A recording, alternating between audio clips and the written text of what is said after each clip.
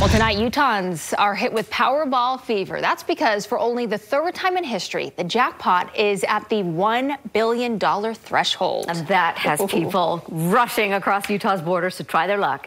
News specialist Mike Anderson is live across the state line in Malad, Idaho, where people are starting to line up. Mike, I'm not even going to ask if you're feeling lucky.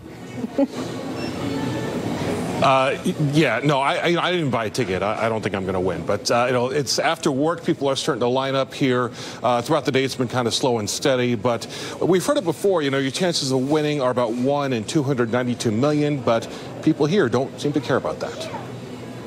Say 1, 2, 3. Which number do you like? What is your favorite number? If you wanted to find a place where hope is alive, today, it's any number of gas stations just outside Utah.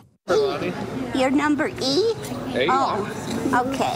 I'll pick number E. There's the kind of people who will say, why not me? If I play, there's a chance. If I don't play, there's no chance. Cherie Bitton already knows what she'd do with the money. I'm hoping to win and be able to pay off all my kids' bills and set them up with a house and a car. In fact, if you've thought about winning, you've likely also considered how you'd spend it. Some townhomes for people.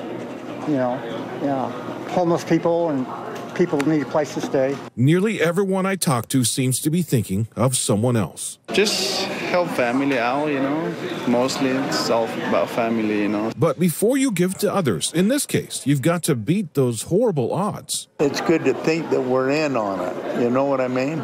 I think I do, because no matter how many people had to lose to make the jackpot this big. No. Somebody. No, never won it. Never won anything. Always wins. It's a good place to start. Sometime, eventually, it's bound to happen. It's always worth a try. So why not now? Okay, there we go.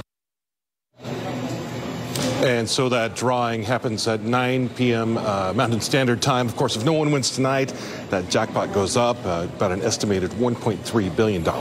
Mike Anderson, KSL 5 News. All right, interesting. I wonder if Mike will buy a ticket after this live shot. No. He said no. Yeah. But